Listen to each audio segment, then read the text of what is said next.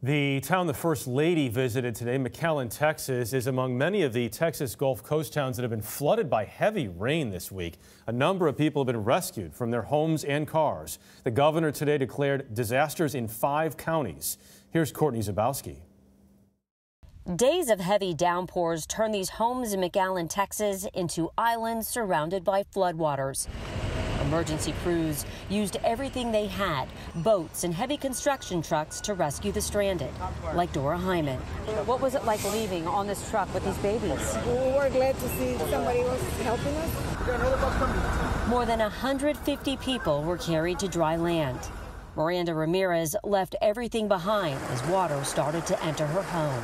Basically, the water just started to seep in, like from the sides. I barricaded the doorways. The 16 inches of rain since Monday took many by surprise, submerging cars and shutting down roads.